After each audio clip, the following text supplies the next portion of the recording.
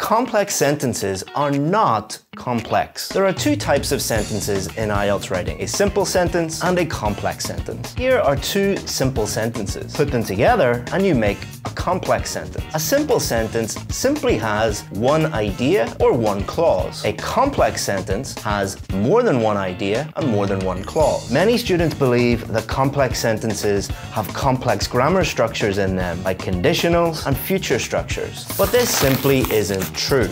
To get a high score, use a mixture of simple and complex sentences. Remember, complex sentences aren't complex, and focus on accuracy.